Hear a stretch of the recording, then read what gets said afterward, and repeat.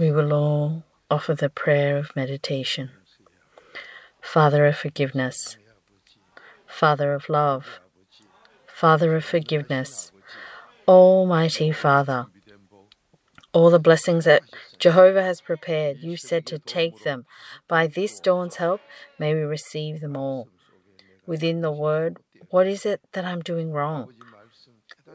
May this be a time where we realize your word, and may we surely receive these blessings. By this dawn's help, we believe that our families will be happy, that tomorrow will be better, that our children will do more well, that our families will shine. May we receive the blessings that through our lives we can show others. We believe that it will happen according to the word. In Jesus' name, we thank you and bless. Amen.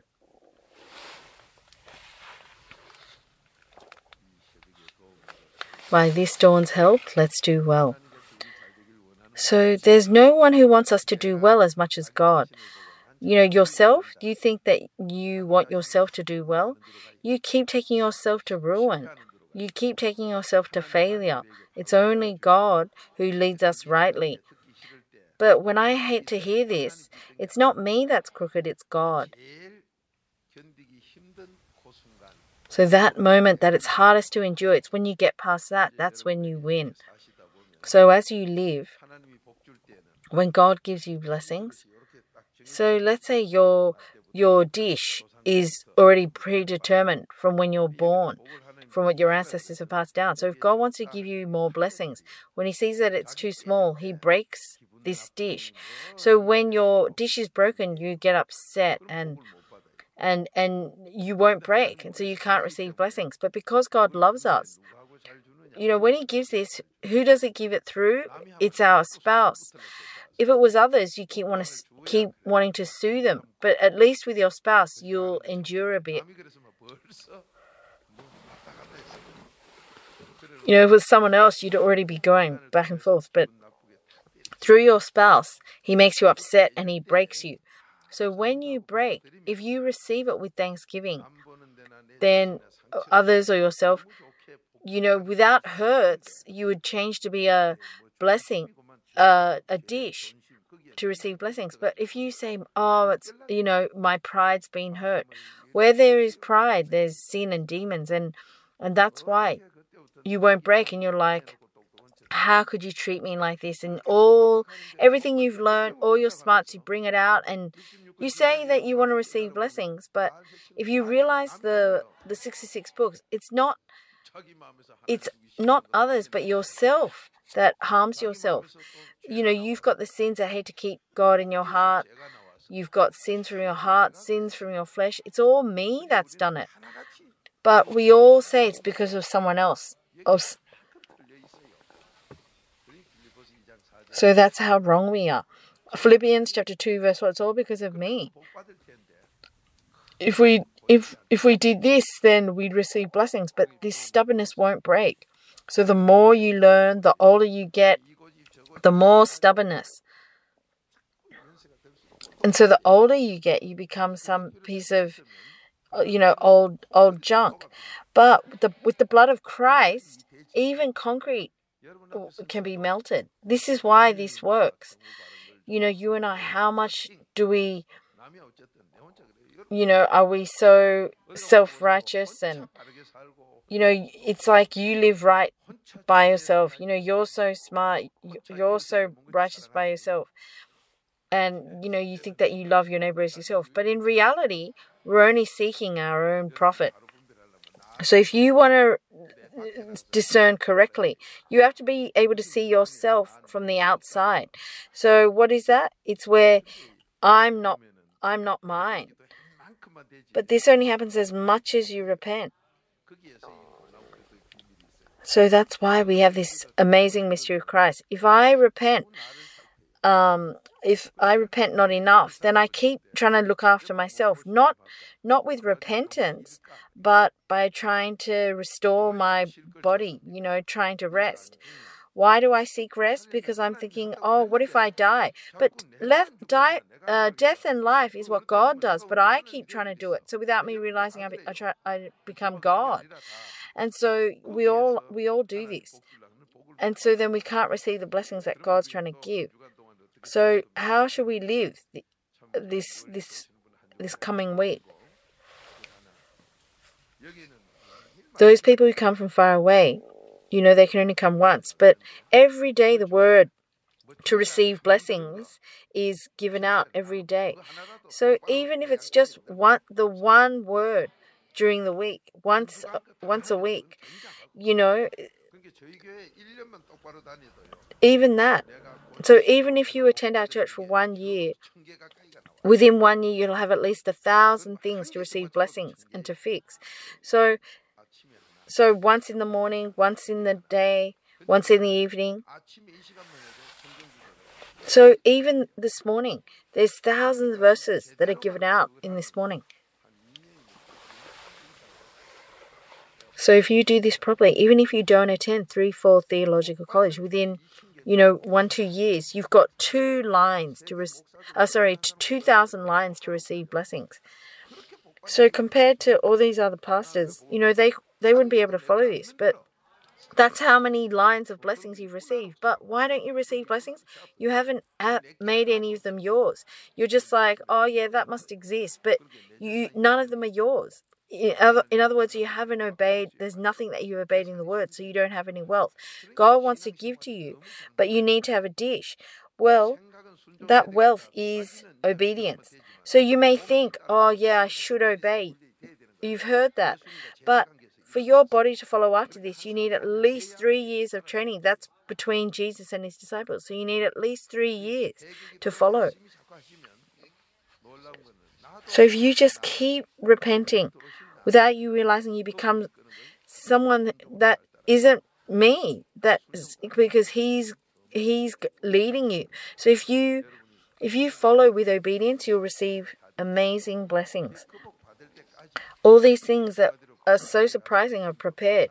So until you receive these things, if you go to your family and you still feel upset, then you're still living, which means you haven't received baptized. So this training can only happen by four-step repentance. But then, once you've been baptized, then this word comes out as power. Before you're baptized, you're a Pharisee. There is no workings. There are no workings with this word. That's 1 Thessalonians chapter 2, verse 13. Why is it I know so much of this word and yet there are no workings? Well, you still are, you're still rational and selfish, and the smallest thing you're like, oh, I don't need to do this, and you become a stony path. If someone's saying something to you, you need to know that they're testing to see if you're a stony path, but you just fall. Or you're like, oh, it's going to cost too much. And then you become, a bed of thorns. Someone like that, they can't bear fruit. This word doesn't come out as power. So you have to quickly realize that it's you, that there's something wrong. When you hear words where they're shaking you up, you need to realize, oh, this is a test that's come. A test to see if I'm a stony ground or a good ground. So if you're a stony ground, if you let that remain, then your faith starts to fall away. Every crack, it turns into cement, and you go off to listen to the sermons of curses, Galatians chapter 1, verse 6. It's so strange. You listen to the words of blessings and then you go off. How can you go so easily to listen to the words of curses without four-step repentance? So that type of person doesn't have joy. You look at someone without joy, they're filled with greed. And so they're thinking, oh yeah, this seems right, but because they don't repent, they can't find joy. And so they're sitting here with this heart of concrete. So as they're sitting here, they keep getting grumblings and complainings. If other people receive grace and do well, they can't even stand that because they're crooked. It's like with light, so they end up going off. And when they receive, disasters, when the thing that they love the most, when God takes that away because he's jealous. And so it's after receiving troubles, when they're smashed and when they give up on life, that's when they come here to hear this word. But then it's late.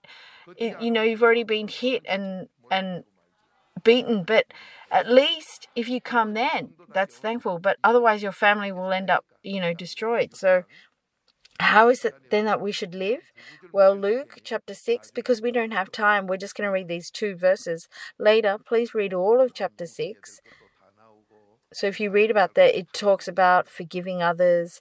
It's saying, don't slander others. Don't judge others. So why you say, oh, I'm not doing well? No. It's not that you're not doing well. You're in the middle. You're in the process of doing well. You say your children are obedient, but if you're not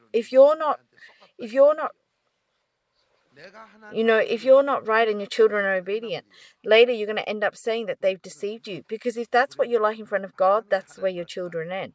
So let's not receive this unhappiness. So if you don't want to hear God's word, the ones that seek culture and manners the most are the fake Christians. It's not that we don't need those things. We do need them.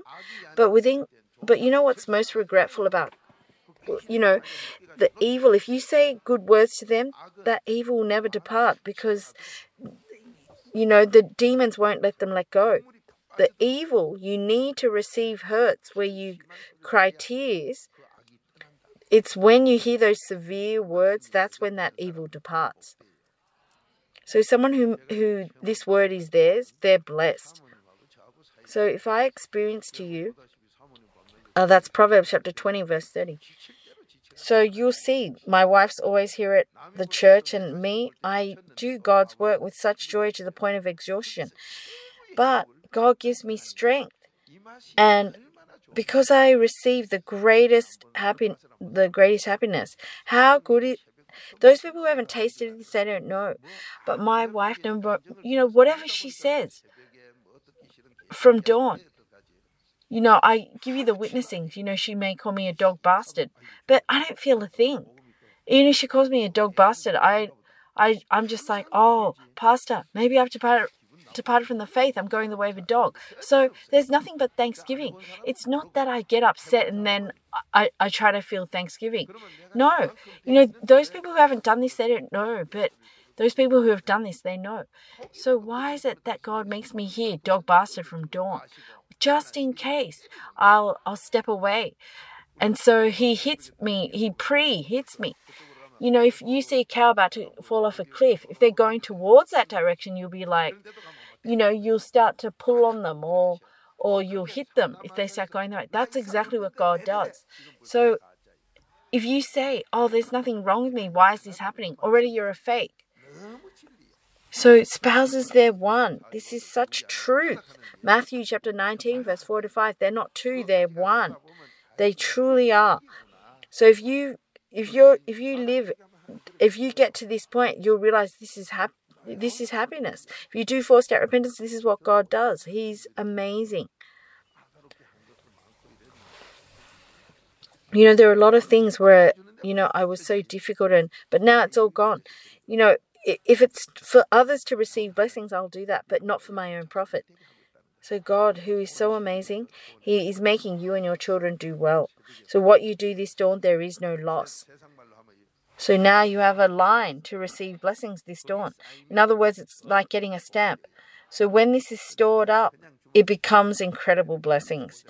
But God doesn't just give. Jeremiah chapter 25, verse 34, it says it's got to be stored up. Even being hit, it's got to be stored up. Meanwhile, He's merciful, so He waits. Why? So that you'll repent. Romans chapter 2, verse 4. So He's waiting. So when you see how He's waiting, if you think of that as, oh, I mustn't be receiving disasters. No. So there's no loss with God's word. So if we talk about this in material things, God, He gives unlimitedly. May we and our children receive these blessings. Luke chapter 6, verse 37 and 38.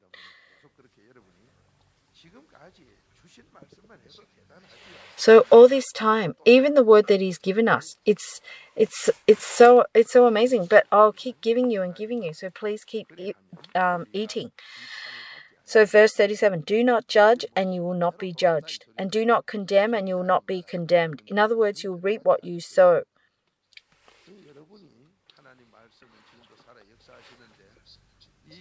So even now, God's word is living and working. This word that is working, well, to whom? To those who believe. 1 Thessalonians chapter 2, verse 13. Who is it that believes? It's not just with their words. It's a faith that has changed to actions. James chapter 2, verse 17. It's only a living faith that has workings. So if God helps at dawn, who is it that hinders this? It's myself, my flesh. You're like, oh, today I can't go.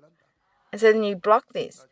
But instead of doing that, to say, I'm going to do this to the point of death, even if I die on the way there. If you do it to the point of death, and so I tell you how I can't even move a finger, and yet I force myself to get up with tears. And when I come here, it's like I get strength. So if someone, even my wife, when she sees me, she doesn't understand. How could you understand? But when I'm preaching the word, because I'm so exhausted, I can't even get up. But after passing this, many, many times, that's when he makes me like this. But with you just give up. And so God, you don't get answers. God, he's eternal, so you have to be steadfast. That's our biggest fault. So people are different in the morning and in the evening. If you continue in Christ, he makes this happen. So as much as this happens, you receive blessings. So as much as you receive stamps, then you're going to receive a prize. So there is no loss. It will surely happen.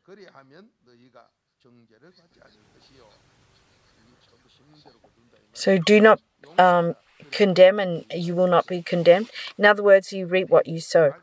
And it says, pardon and you will be pardoned. So what the word tells us to do, if you're saying, well, I should forgive, I shouldn't judge. If you're like this, you're already doing it. If you do four-step repentance, already this happens automatically. It's not, it says to forgive, I should forgive. No matter what anyone says, you hear it as for you to fix your destiny. But if you're already upset and you're like, I should forgive, already you're a fake. If you're doing four-step repentance, it's not that you're upset, but you're trying to just be patient. No matter what unfair thing they say, when you think about it, it's unfair, but you don't feel a thing. And you're like, they want me to receive blessings. And so you give thanks. So in reality, it all just happens automatically. If you do four-step repentance, this is what happens. Amazing things happen. So verse 38, give, and it will be given to you. So love keeps coming out. How? How could you do that to someone like that? But love goes out. You become someone who gives. It's not about a few dollars. If you give someone love, that person, Jehovah has their blessings prepared. If you're like, I should help them with my money, that's something you have to repent a lot about. At the beginning, I thought, helping with material things, that was helping, giving, but it's not. That person's blessings, God has prepared them all. Me helping, how many days, how much do you think you can help? When I myself can't live without receiving help. So it's not me helping others. If it's something urgent where they're about to starve, yes, you can help them. Like it's like a crow being sent. But it's not through me that I'm helping you. It's through various other places that you receive this help. If you and I, so it's all from these other places that I don't know. From all these other places, God's prepared. It's not me that can give you everything.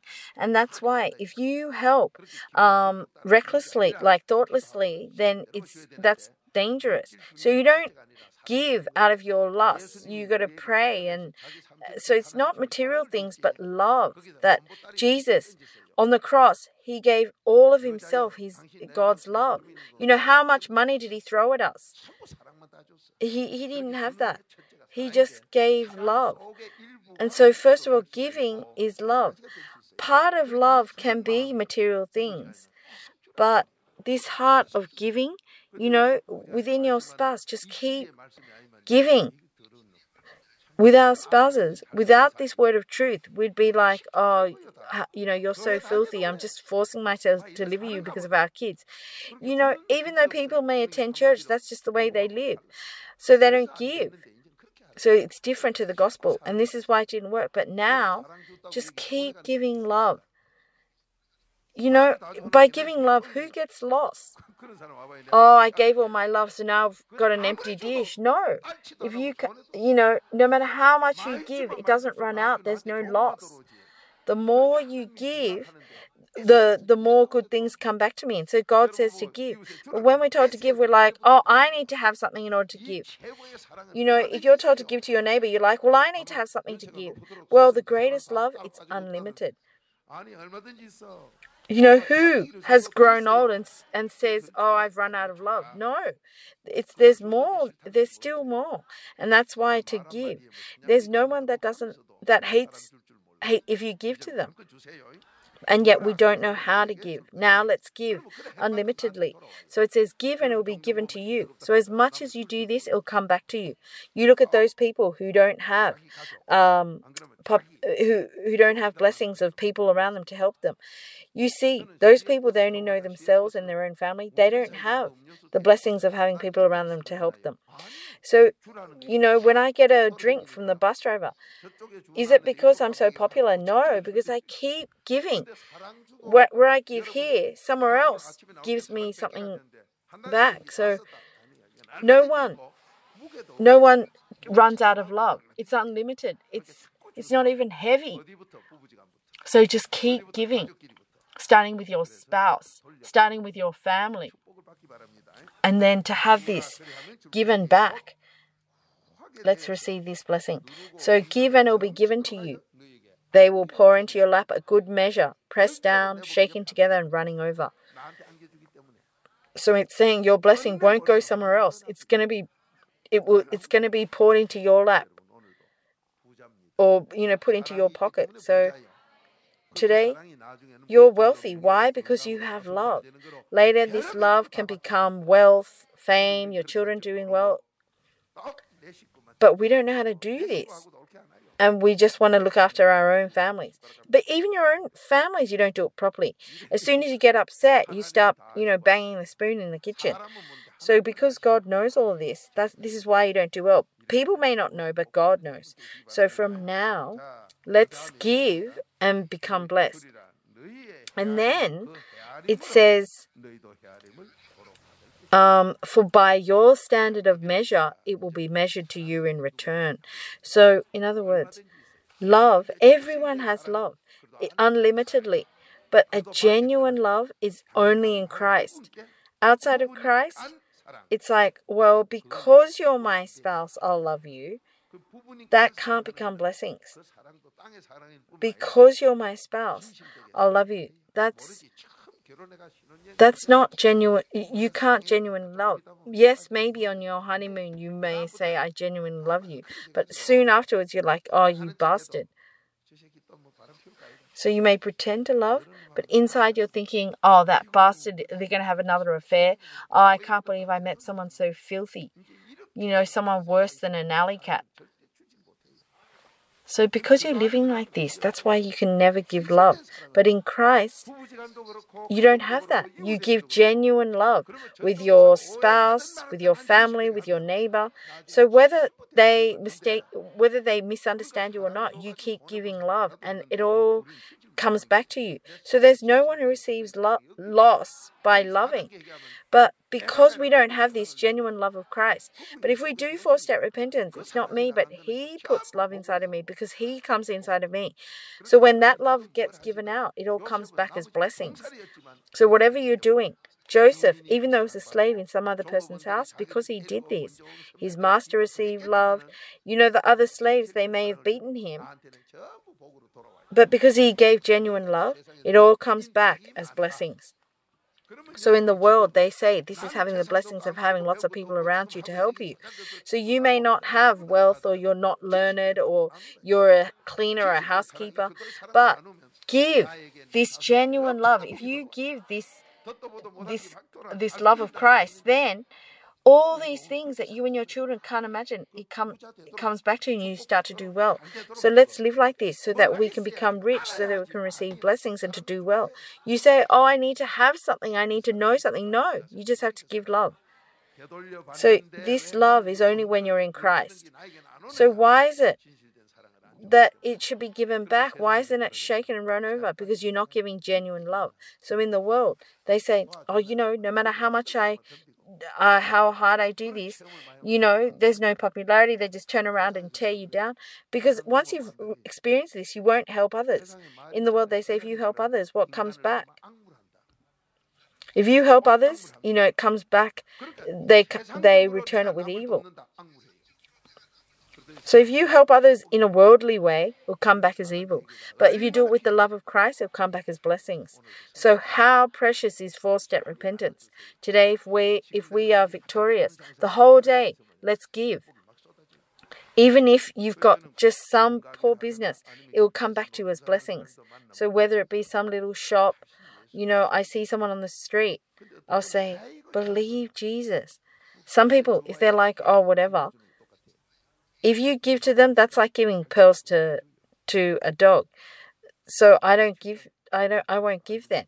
Matthew chapter 7 verse 6. But on the other hand, those who listen, I'll say, Mr. or Miss, I'll say you may be doing this, but if you keep asking forgiveness for your sins, and whoever it is that comes, as much as you know, as much as you can help, if you have a heart of helping as you work, so, even after they leave with their goods, to say, oh, I hope that person that just bought the goods, that they will do well. So then God knows. So if you have this heart as you're selling things, even if you're on the street later, those buildings around you become yours. So you'll see this a lot. Let's surely receive this blessing. So no matter what anyone says, let's do according to the word and become the owner. So if you don't even love your own house and you say you love others, that's a lie. So now let's love. So to receive blessings, we have to give. You say, oh, but I don't have money. God will make you give unlimitedly. So first, if you give your heart, then later you'll give your material things. He keeps making you give. So you look at my wife. Without anyone knowing, there are a lot of people who receive all sorts of help. So as more and more time goes by, you'll end up knowing. She gives so much. Sometimes she asks for permission to me, but $1,000 she just gives. So you may be thinking, oh, I wish I could receive that. Well, more better than this is love, because if you receive love, everything comes.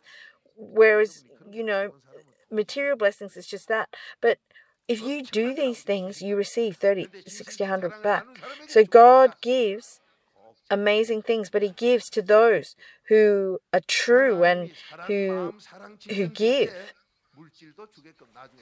So when you give this genuine love, then He makes you give material things. So if you can ride a tricycle, then you can ride a bicycle. So He's prepared all these things. With these blessings, let's live well. So He's prepared everything so that you are able to give. He doesn't just say give. That's not the type of God He is. So if you first give love, then later He'll even make you give material things. So let's all become a blessed saint. Let's all pray. Lord, how have we lived thus far? We've all loved with conditions. We've lived with our own. We've tried to love with our own understanding and our calculations. Now, without us realizing, we could be hosting an angel. So with a genuine love, no matter what that side may be thinking, for me, I repent, and with God's love to give profit to others. Father God, without us realizing, there'll be a time when that comes back to me. So may we and our children receive things running over. So may we become someone who has blessings of people helping us. We believe, in Jesus' name, we thank you and bless. Amen.